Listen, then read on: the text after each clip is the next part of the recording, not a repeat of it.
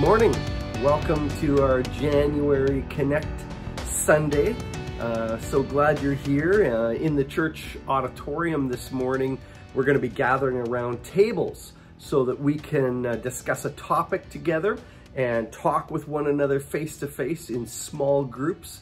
And it's something that we do the third Sunday of every month, our Connect services. And my hope is that you will be able to join us in person for our next one in February. But if you're unable to be with us, you can still participate right where you're at this morning.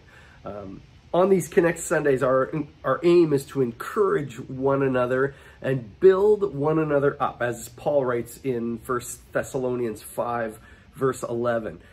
My hope is that the Kingsway Church family, that we're strengthened, that we're encouraged as we have a discussion together today. During this second week of January, we've been focusing on starting the new year with prayer.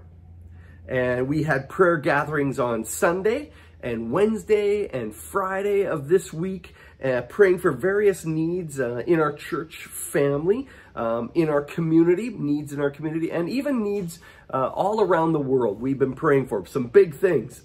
And for today's Connect service, we'll be finishing the week of prayer by discussing a few questions with those who you are sitting with, who you're home with. Or if you're not with anyone, then for you to think about on your own. We're going to be talking about prayer. A long-time pillar of the Foursquare Church community, our denomination, was Pastor Jack Hayford. And he passed away actually just at the beginning of this week. And he had a lot to say about prayer and listening to the Holy Spirit over the years of his ministry. And one little quote stood out to me this week as I was reading. He said, "Prayer is invading the impossible." I like to think of prayer as welcoming, God welcoming us to join with him in agreeing for his best for people all around us in their lives and his best in our world. Whether praying for maybe seemingly very small, insignificant things or invading the impossible, praying for big things.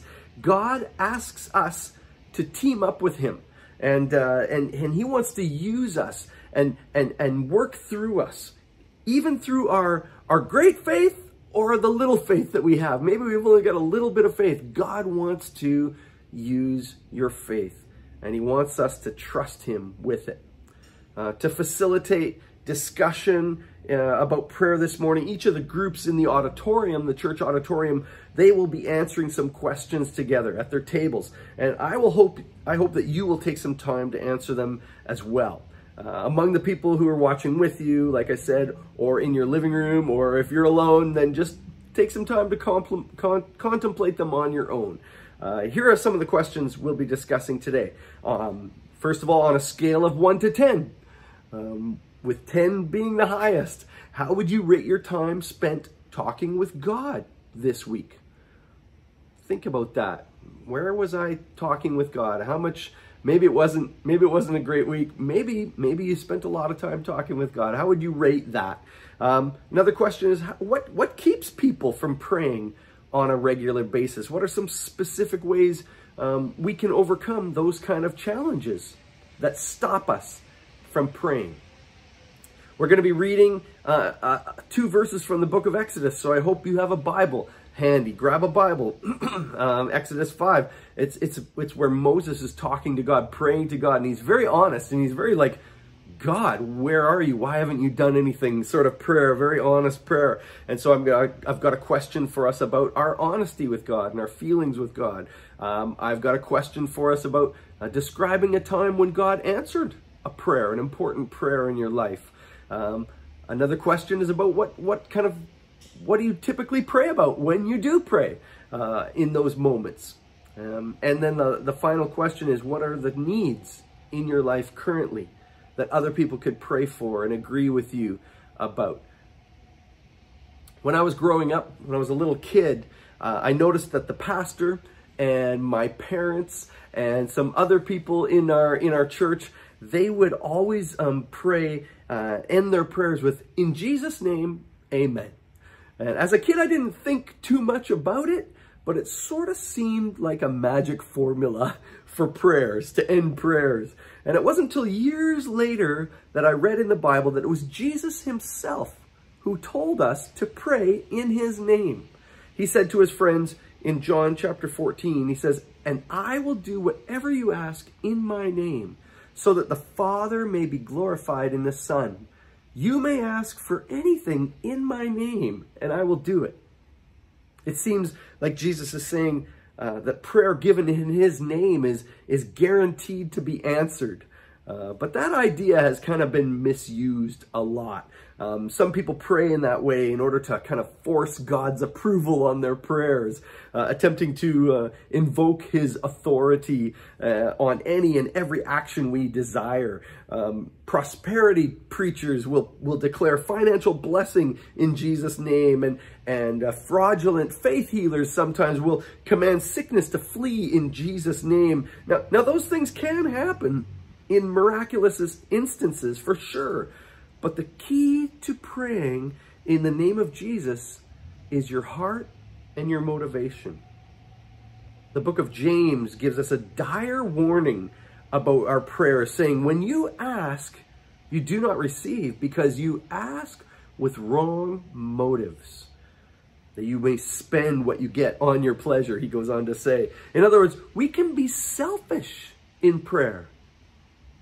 We're human. We can be selfish. Yet Jesus still calls us to pray in his name. And in doing so, it's two things when we pray in his name. One, it's an acknowledgement of his intercession with us. I love this. In the book of Romans and 1 John and Hebrews, it says that Jesus became our intercessor and our advocate to the Father. He's on your side. And so praying in his name is to acknowledge that Christ is the only way to the Father. Our righteous standing is only through Jesus. So we come to the Lord in prayer in Jesus' name, not because of our merit, not because of anything good in us, but because that he is good. So we can pray in the name of Jesus. The second thing that goes with this in the name of Jesus prayer is it is submission to his will to pray in Jesus' name. It's not a magic formula. It's saying, "Jesus, I pray and I submit to your authority and to your ruling in this need that I'm praying for. I know you hear me, so please answer in your will."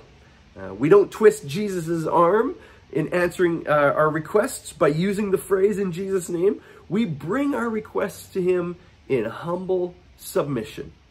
That's why we pray in Jesus' name. So now take 30 minutes or so, go through all the questions or some of the questions that we've given you today. They'll be on the screen, and I pray that you would take time at the end in your small group or on your own to pray together for the needs in your life, the needs of those around you, and pray in Jesus' name.